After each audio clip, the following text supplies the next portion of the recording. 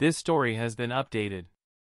Tennessee State Representative Justin Jones, 52nd District, is one of 3 Democratic lawmakers facing possible expulsion from the legislature by its Republican supermajority for taking part in a gun control protest following last week's mass shooting at Covenant School in Nashville.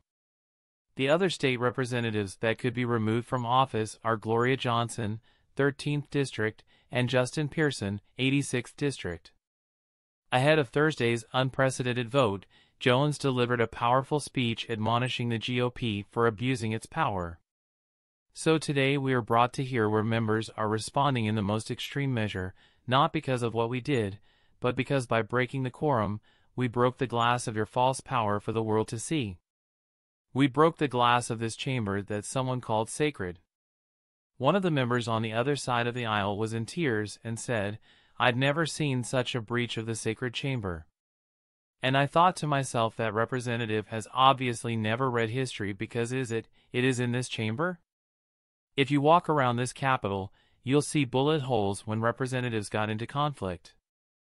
You'll see duels take place on this House floor, debating whether people like me should be treated like equal citizens under law.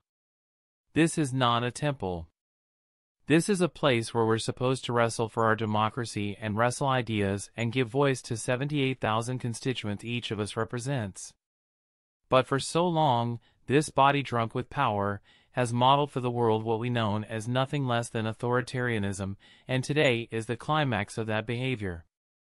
That a week after a mass shooting plagued our community. The most direct action this legislative body takes, or should I say, my colleagues on the other side of the aisle are taking, is to expel us for speaking about the issues of weapons of war on our streets. Late Thursday afternoon, the Tennessee House voted 72-25 to expel Jones. NBC News political reporter Adam Edelman noted that in a process that closely resembles a trial, the Tennessee House allows each member to defend themselves with a 20-minute speech. House members then debate the resolution, and then each member is allowed to answer questions about the accusations against them from lawmakers. Johnson and Pearson are likely to be next.